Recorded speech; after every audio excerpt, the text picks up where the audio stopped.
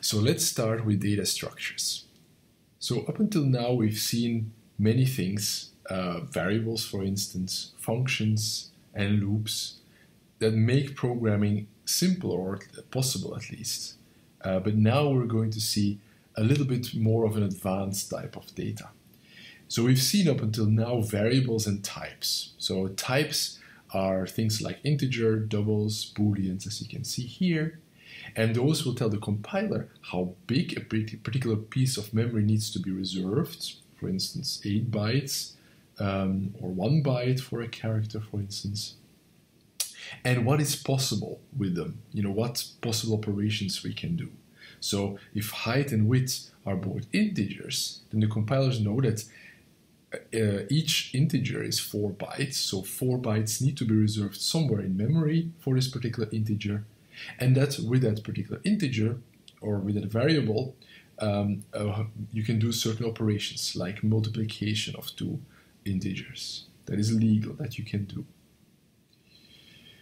Now we see also that functions returns types, and a function can only return one particular value, and a function must always have a return type, and if not, you can still have voids, which means explicitly saying that there is no return value. Now the built-in types that we've seen up until now are the elementary, simple or primitive types. Things like float or double or bool or integer or character. Those are things that are very interesting to have up until now for playful programs as we've seen them now. But for most real-world problems, you need actually sets of these. So if you have things like databases or data from sensors that need to be stored, usually you cannot represent data like that with the elementary things that we've seen up until now. For that, we need to aggregate multiple variables of one particular type, for instance, of float or a character. Or, as we've just seen in the previous part, of screen characters, as with a Game of Life example. And for this, we're going to first see arrays, and afterwards structures and the widening of structures classes. Right. An array is basically a numbered collection of data elements that are all of the same type. And the number of elements is also the size of the array, therefore. So we have, for instance, here in this case, 25 elements that are each a long integer. Now, a long integer, long for short, is basically a piece of memory that is reserved for an integer. It is 4 bytes long. And now that we have 25 of those, we can basically treat them as an array, just as we've seen the array in the Game of Life. So instead of saying long A, we basically say long A, and then between square braces, we have the number 25, which is the size of the array. Now, if your size of the array is 25, that means you can hold 25 longs in this array called A. And you can index these individual longs or long integers as something that is between the square braces as well. So A1 in this case holds the second element, or element 1, which holds a 4-byte number. And in total, what happens as soon as you type in this here, the compiler reserves in memory 100 bytes, or 25 times 4 bytes, to hold 25 long integers. That is what happens in this example over here. Now, a little bit confusing might be that we always start at 0 over here. But that is the way in computer science often things are counted. So the first element of this array A is at A0, and the index therefore always starts at 0 and goes all the way to 24, or the size of the array minus 1.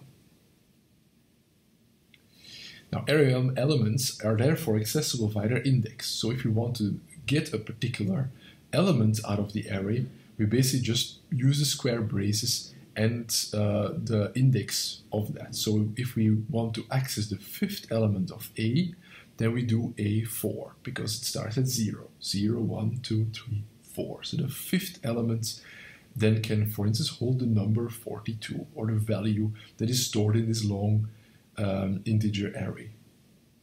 And we can also use particular variables to do this. For instance, we can here assign the ith element of our array A, the value of the I plus 1th element. So if I is in this case a variable that stands for 4, then the fifth element over here, so A4, equals then the value of the sixth element, or A5. Now for an array the size of size n, you have to have indices that go from 0 to n minus 1 therefore, because the smallest index is always 0. That means that if you identify a new type of array, for instance a character array, so an array C of size 3 and of type character has then 3 characters, C0, C1 and C2. And this is basically just something that you have to get used to, and is in a way quite logical. So it, however, can create these fence post errors, because what you hold in the array cell is basically either given by what you have over here or what you have over here. So we use, in this case, the fence posts instead of the fences itself. So instead of saying we have a fence with 10 partitions, each a meter long, we basically define this, each partition with the fence where it starts at. So at 0, at 1, at 2, etc. So we use these over here all the way to 9, rather than using the cells in the middle. And that also means that if you have 10 items in your array, you can actually access a 10, not really, because for that you have to declare the array with 11 elements. The problem, however, is that the compiler will never check whether one of those indices that you give to the array is correct or not. This might seem ludicrous now in our current modern programming languages, but in C and C++ this was kind of a feature, not a bug. In this case, you were able to deal with lots of things and have lots of power to you by just providing any indices that you could think of. And therefore it is actually possible to read and write non-existing array elements. So if you define an array of size 10 and you try to access the 12th index or the 15th index, what you actually access in that case is another part of memory that is not allocated to you at the time. This, however, has been the source of loads of errors ever since, but this is the way it is actually done on the lower level in a computer. And this is then also how it is represented in C and C++. Now, in the best case, your program crashes because your operating system has reserved the space and you cannot write or read outside the space, but it could also mean on certain platforms that you get very strange effects. In this case, you can actually use the assertions that we already seen, but there are other ways as well. More about it later. Now, to initialize an array, you can actually first declare the array, for instance, int array 5, and then the semicolon. And then you can initialize it later, just as we've initialized the two-dimensional array we've seen at the Game of Life earlier. But you can do this in one go, just like we can do this for normal variables. So if you have a variable for an array, so in this case of 5 integers, we can immediately initialize those with the curly braces. Then we have to, of course, be sure that we also supply 5 elements in this case, and that those are integers of the right type. Now, in this case, we don't have to provide the size because we already provide a size over here. And what happens then is that the array automatically gets the correct size. Now, inside a program, there is a way of finding out the actual size within the program at the runtime. For this, a particular trick exists where you can use the size of function. The size of function returns the size of a particular element or a particular variable in bytes.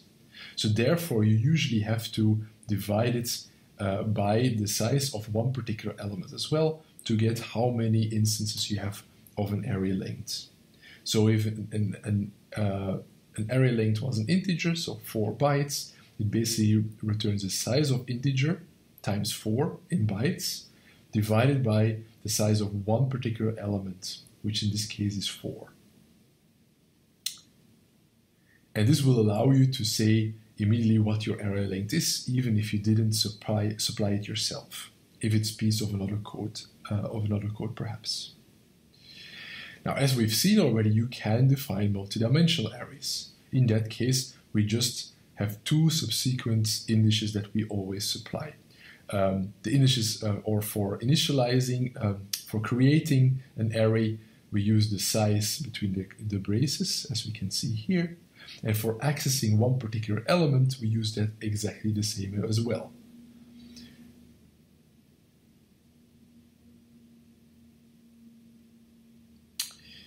Now, when we use arrays as function parameters, something strange happens, and this is something that is really important to keep in mind. Now, we've seen earlier that if you supply arguments or parameters to a function, then those parameters are copied. So we take the value of those parameters and we assign them to a new type of variable. Those can have exactly the same name, but even though they might have exactly the same name, we basically just copy the value and that's it. That's why swapping, for instance, was not a possibility. However, when we have arrays as function parameters, we can do this. And this is what we'll show here. So if we have our usual swap function here, where we don't return anything, so we define a function of name swap, which returns nothing, so voids, and which has as a parameter an array instead of just a normal variable, seen by the size of the array in this case. We can actually take two variables to signify where we want to do the swapping between I and j as indices. We can actually do this. We can basically have a temporary variable first in which we store the value of ai, and then ai gets then the value of aj, and then aj gets the value of this temporary variable. So in essence, we have swapped the values of ai and aj in this case. And in this case, when we exit the function, those values stay indeed changed. We haven't copied this entire array over here into a new array, then swapped those, and as soon as we exited the function, everything was lost. No, in this case, when we add an array as a function parameter, we actually give the exact array true. And when we change something, we exactly have changed this as well. So this is a valid way of implementing the swap function. So in that case, arrays as parameters are passed by reference. What this means we'll see later, but it means that we don't copy this entire array. We give the actual array along with the function, and if you change this particular array in the function, it will be left changed when we exit this function again afterwards. And this is called by reference instead of called by value, as we've seen earlier. Now, if you want a formal parameter in a function, you don't always have to tell it what size it is. In that case, you can actually say that an array has a non-specific size, like this. However, you have to be very careful, as we will see later. Now, here is an example where we use a character array called greeting. We use it in such a way that we don't have to specify the size immediately, because we initialize it to an array of the elements big H, small e, small l, another small l, another small o, and then something that's called /0, which is kind of a demarcation to say this is where this particular array ends. This is exactly the same as an actual 0, so without the single quotes. Now this marks the end of a string, and we can use it as such as well. This will be exactly the same as saying character of name, a character array of name greeting, and greeting is basically initialized as hello. Now this is what we've been doing the whole time already. We've been using strings, so everything between double quotations, all the time already. And this means that we, in this case, in C and C++, have an array of characters, in this case of 6. 6, why? We have the 5 characters that we have here, but as soon as we use something with double quotations, we assume that it's always ended with this delimiter that says now the string is at an end. Now C++ provides string classes in the standard library, so IOStream for instance, but not in the language itself. That means we always have to include this as a library. Now here's the naive approach how to input character arrays. We basically have our character array of size 80, which we call buffer. And then we can, as we've seen earlier, just ask for user input and say in the terminal, we input now everything that we get from the user in buffer. The problem here is that as the user starts typing, the reading will stop as soon as a white space character is typed. And that is just because of the way cin works. This could also lead to buffer overruns, etc. So this is not a nice way of putting things into character arrays. A nicer way is to use the function cin.get, where we say that we are getting an array of size 80, and the array is called buffer. And this means that we read at most 79 characters, because the size is 80 of the string, but of course this last element needs to be this particular character. And this will make sure that we can read until the actual input is given. So we actually read 79 characters, and then this particular character is concatenated. Now, up until now, we've seen this cin, and we didn't really understand what this was. Now, this is something that will come very soon in this chapter still, because cin is an object, not a function. And get is a member function of this particular object cin. It's called a method. This we will see later, but slowly this will be clarified. And the final thing we're going to see is structures. Now, structures is kind of an archetype of a class. A structure is just like in an array. You can combine several elements of the same type. In a structure, you can contain several elements that also belong together. And those we group together in something that is called a struct. It is a collection of member variables, we call it, and those can be of different types. They don't have to be. So in this case, we have the example complex. For a complex number, you might notice from mathematics that a complex number is a collection of two real numbers. Real parts, or two numbers, one a real part and one an imaginary part. And we can depict these as doubles. So here in this case, we have a double variable called array for the real parts, and a double variable which is called im for imaginary parts. And those we group together into one structure, which we call complex. So this whole statement over here defines that from now on, we have something that we call complex, which is a structure that combines this variable and this variable together.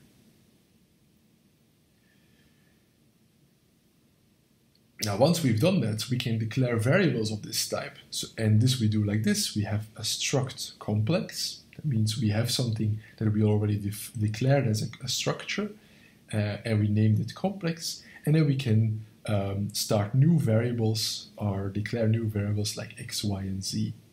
And we can access those member variables, so that's real and imaginary number, which is a double, by doing this dot operator, using the dot operator.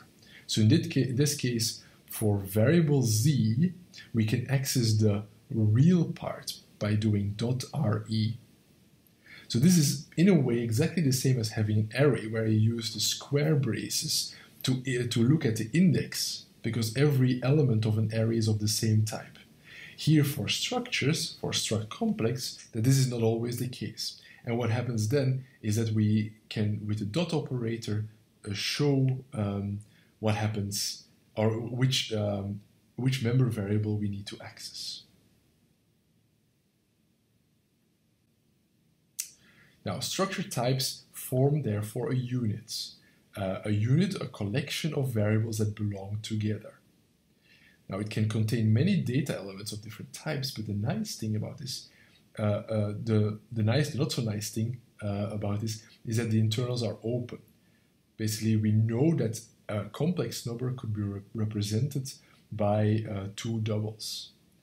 Now, in this case, we also have no functions that can immediately be associated with this. So, so operators like plus, minus, multiplication, division cannot immediately be tied to this structure without grouping those in a very unclear, non-transparent way. So because of this, we're going to see next time the concept of classes, where we can do this. So classes are in a way nothing else but structures. Structures where we cannot only group different types of variables together, but also different methods, and also hide how these things are implemented. But more about that later in the next section.